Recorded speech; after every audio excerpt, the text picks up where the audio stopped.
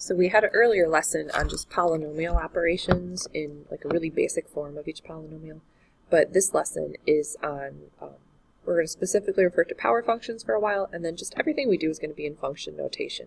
So as far as the operations go, most of those are going to be the same.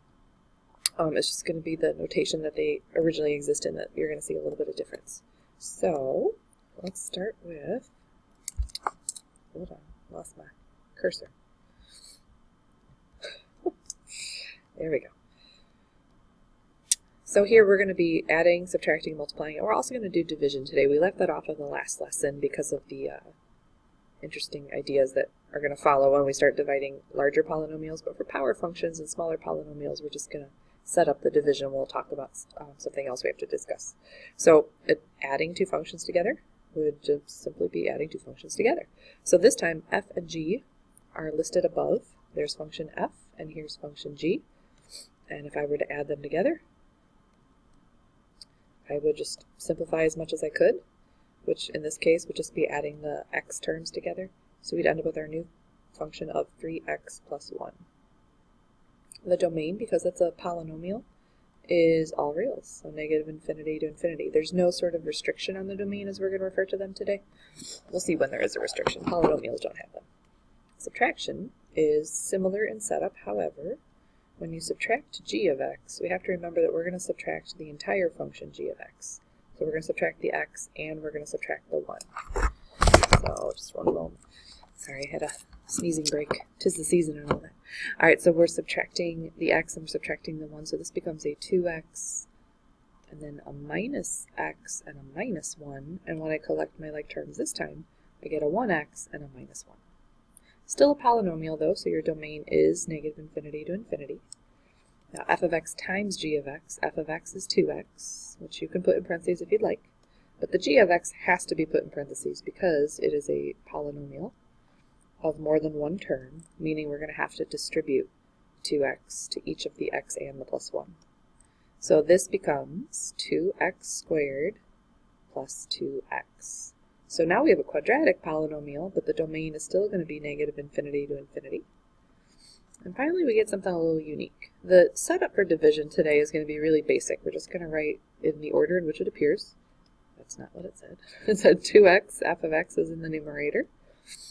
And then g of x is x plus 1. It's in the denominator. So there's no simplification that you're going to do as far as the division fractions today.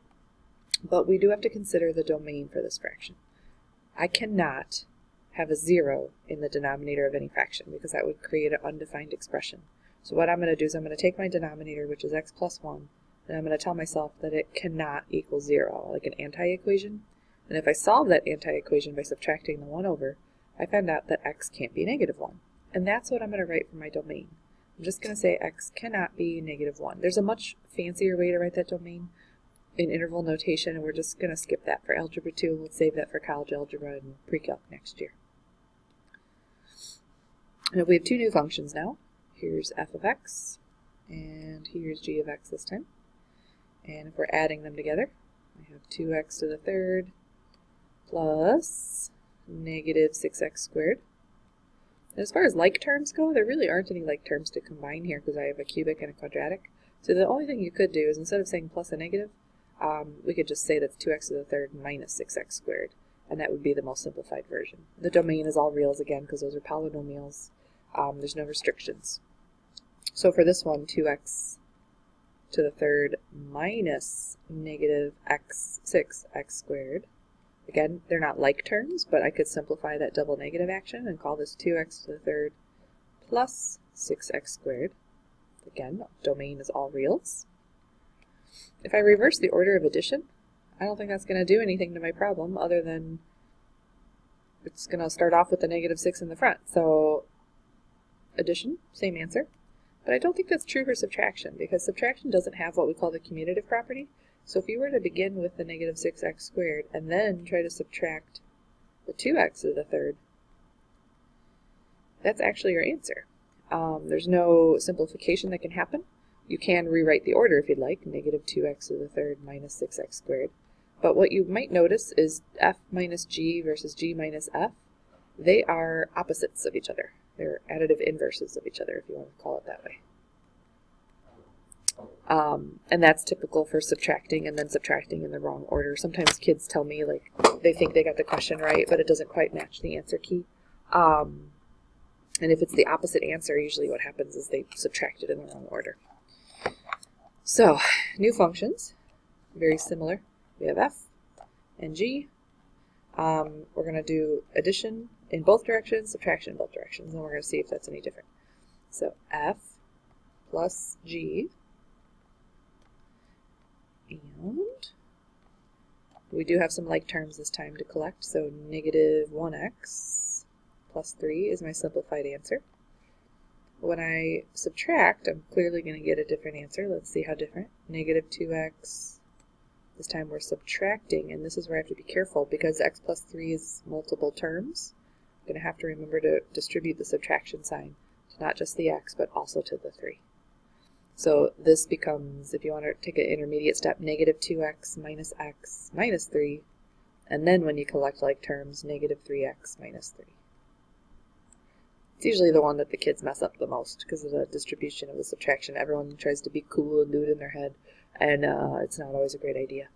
So f plus g is going to be the same as g plus f, so I'm just going to rewrite that answer there. G minus f, however, is a different story. We're going to start off with x plus 3, which is g, and then we're going to subtract f, which was negative 2x to the, no, not third, hello, I'm making that up. So we do have a bit of simplification here. I have double negative, which means that's going to become positive. So I have x plus 3 plus 2x. And then if I collect my like terms, I get 3x plus 3. Which again, I want to point out, f minus g compared to g minus f, they are just opposites of each other. Everyone has the opposite sign. Alright, here comes some power functions your way. Ready? New functions. 3x. And then x to the 1/4 power. Now, first thing I want to remind you about x to the 1/4 power is the same thing as the 4th root of x. So we have a radical to consider, and because it's an even root, whatever is underneath that radical, it cannot be negative. Wow, that's really ugly handwriting, sorry. It could be 0, it could be some funky fraction, it just can't be a negative number, because that would produce imaginary numbers, and then as much as you loved imaginary numbers, we're just not going to consider them here in this unit. So if I take f of x and I multiply it by g of x, that's 3x times x to the 1/4 power. Well, as far as simplification goes, I noticed that I have two x's that I could use exponent properties on to try to combine them. So I have 3 as a coefficient, and then I'm supposed to, remember the rules here is we're going to add those exponents together, so 4/4 plus 1/4 is 5/4, which you could do on your calculator if you wanted to. That is my simplified version. However, the x to the 5/4, remember, that's the 4th root of x to the 5th power. So I still have that issue with the radical. So what I'm going to say for domain is that this thing underneath the radical, which is x, it has to be greater than or equal to 0. That is one way to say domain. The other way to say domain is that x can be from 0 to infinity, but I'm going to include 0 with a bracket. So that's another way to indicate, just as long as you don't use something negative, you're within the domain of that function. F of x divided by g of x is a little more complicated. It will simplify, so if I set up f of x over g of x, I still have to use exponent rules. This time I'm supposed to subtract the exponents, so keeping my 3 coefficient, 1 minus 1/4 is x to the 3/4 now. This is a little confusing, so hang with me.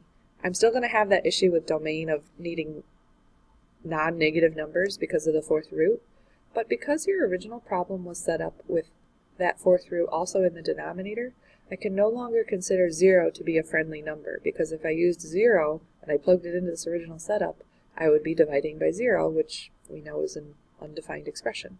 So for here, you have to tell me that my number has to be just straight up positive. It can't even be 0. So you can say x is greater than 0, or you could write domain as parenthesis 0 to infinity. So the major difference between those two questions as far as the domain goes is because we also have the restriction of having a denominator that can't be 0 in addition to having the radical that can't be negative. Now I have more restrictions on my domain. But the good news is those are the only 2 times you'll have restrictions on your domain for Algebra 2. If you have a denominator, it can't be 0. And if you have an even root, it can't be negative. So that's all you have to remember and keep in mind. Here we have some new functions. Actually, I think they're old functions. We're just doing different operations. So f of x times g of x would be negative 2x times the entire function g of x, which is x plus 3. So we're going to simplify that by distributing the negative 2x. So negative 2x squared minus 6x, and I get a lovely polynomial. It doesn't have a denominator. It doesn't have a root that's even. So there's going to be no restrictions on my domain. That is ugly. Sorry about that. Negative infinity to infinity. All right, now we're going to set up a fraction where I take f of x into the numerator, and we're going to divide it by g of x in the denominator. You're not going to be able to simplify these polynomials. We're going to learn in the like 2 units from now when we can simplify these. These aren't going to simplify. However, we do have a domain issue. Get my face out of the way. Face. All right. So because I don't have an even root, but I do have a denominator now. And remember, my denominator, this dude, cannot equal 0. So I'm going to set up that anti-equation, x plus 3 cannot equal 0, and if I solve that anti-equation, x cannot be negative 3. That's what I'm going to write down here for domain.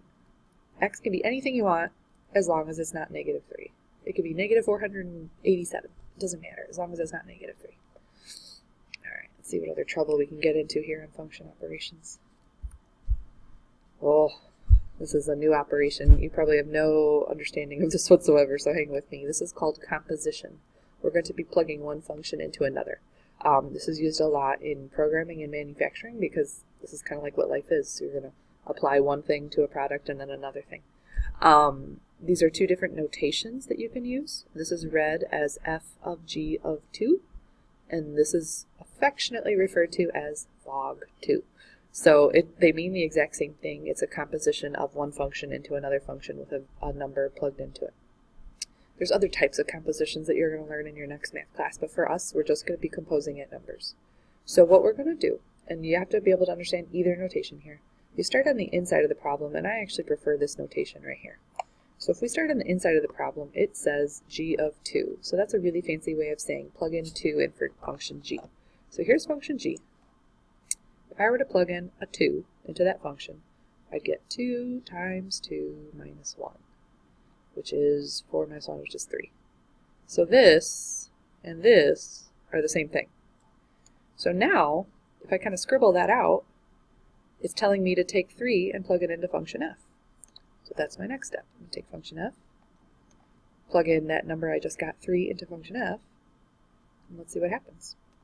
Well, here's function f, 3 times something, and we're supposed to plug in a 3. Coincidentally, those are the same numbers. It's not always going to happen that way.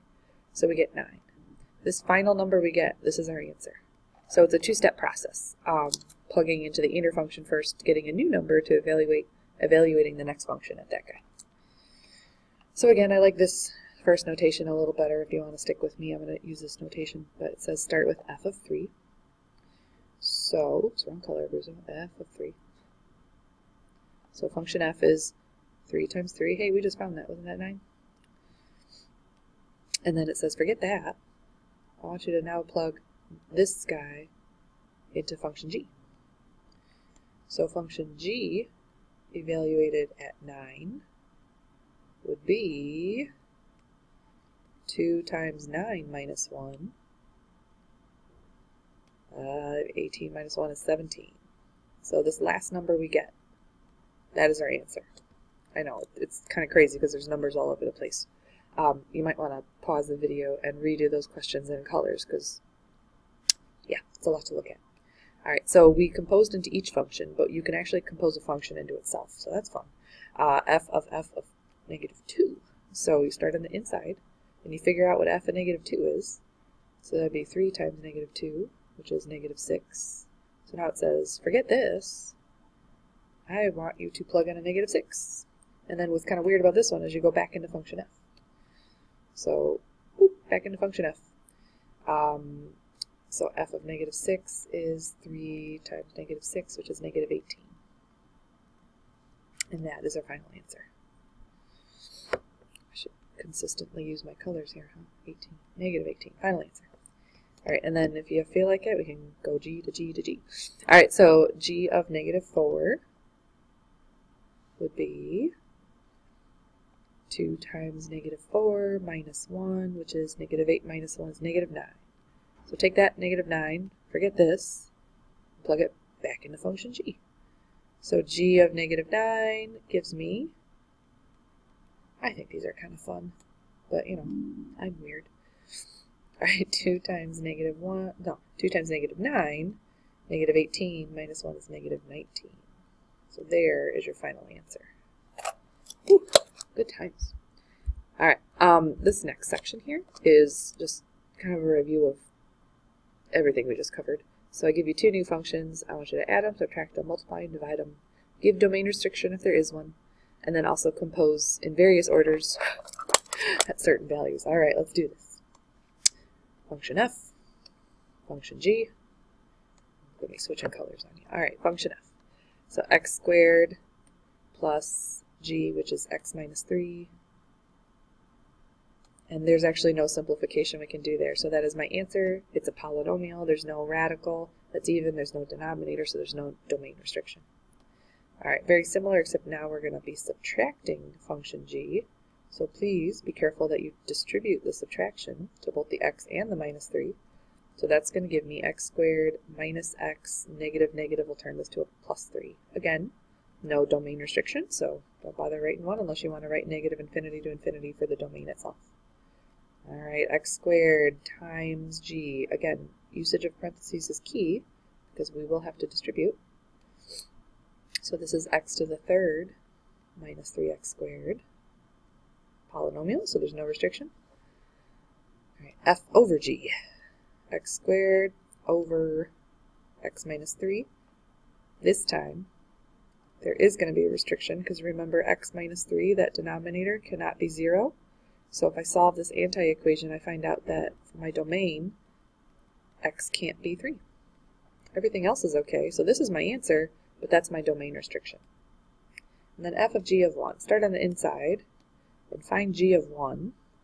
So that would be 1 minus 3, which is negative 2. And then take that number and plug that into f. So, oh, be careful. F is x squared. Make sure you're using parentheses around that. You're going to get a 4. So here's my final answer, 4. And then just for good measure, f of negative 5 first. Again, use those parentheses. Negative 5 squared is 25. And then we're going to take that 25. We're going to plug it into the function g. Oh, I ran out of space. Alright, so 25 minus 3, better known as 22. Good times. Enjoy!